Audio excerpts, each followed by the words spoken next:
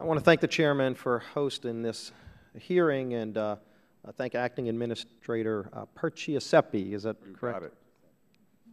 I appreciate you coming here and answering our questions. I know I've got a number. I want to start with a question about ozone standards. In 2010, the EPA had proposed to change the existing ozone standard that had just been put in place in 2008, hadn't yet even been implemented.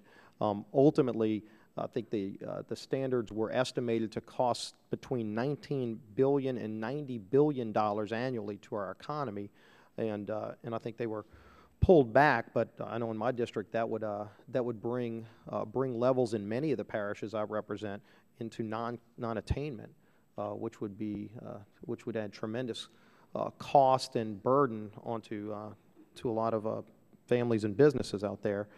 Want to ask you, first of all, when you come out with your proposals next year, do you intend to repropose the current standard, or are you looking at doing something similar to what y'all had floated out in 2010?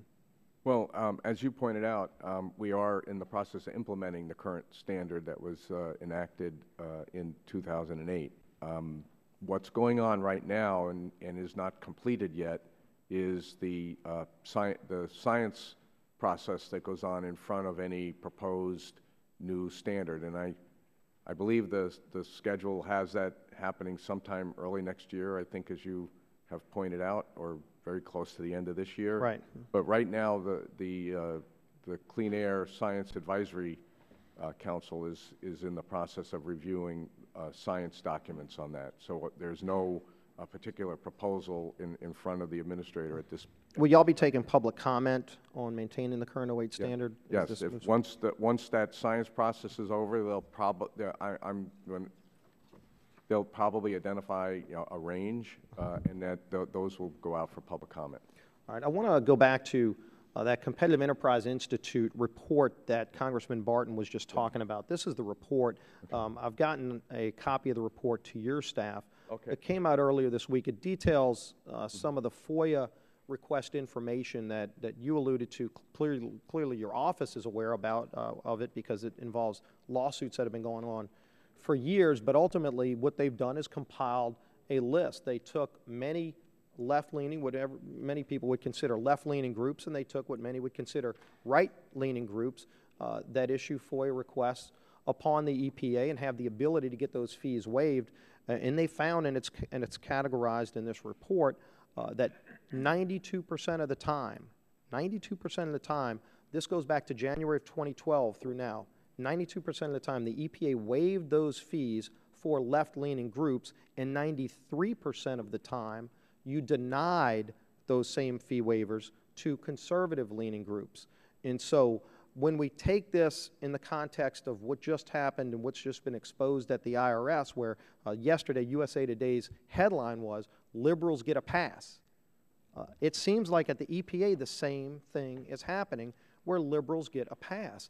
And, you know, and if it was just an isolated incident and maybe you can go back and look at a couple of things, that might be one thing. But when you start seeing a culture of anti-conservative attitude by the Obama administration, it raises very troubling questions. When you see some of these numbers, and you look at not only the Competitive Enterprise Institute, but also the American Tradition Institute, were rejected more than 93% of the time. And then you go look at the Natural Resources Defense Council, the Sierra Club, I think, what is it, the Public Employees for Environmental Responsibility. They were a perfect 17 for 17 at getting their fees waived by y'all.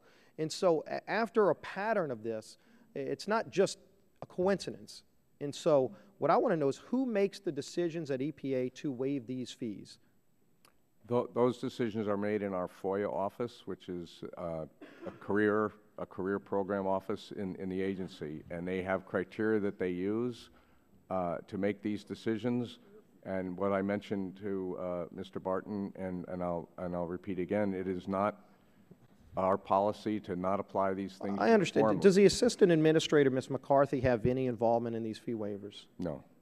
Okay, let me ask you this, because one other thing that they raised, and this is something that came from the American Tradition Institute, I think there's a separate lawsuit going on, that involves instant messaging, and they're trying to get instant messaging in FOIAs, and it seems like only emails were turned over, but not IMs, and I think you even issued a memo recently reminding your employees that it seems like maybe at EPA they had been using IMs to try to avoid using emails to try to hide that information from FOIAs. Number one, what are you doing about making sure that instant messages are also included in FOIA requests, but also do you know of any history of destroying instant IMs, those instant messages over at the EPA, whether they're destroyed accidentally or in violation of disclosure laws? I can say that we just changed our computer system for email that has a better instant messaging preservation system in it. To my knowledge, instant messaging is not widely used at EPA, but we are putting in place, as I suggested in my memos to the staff and to others, that we are putting in place a backup preservation system so that they... Do you know if any have been destroyed? Not that I know of. Thanks. I yield back. Someone's Thank time you, has Mr. Chairman. expired.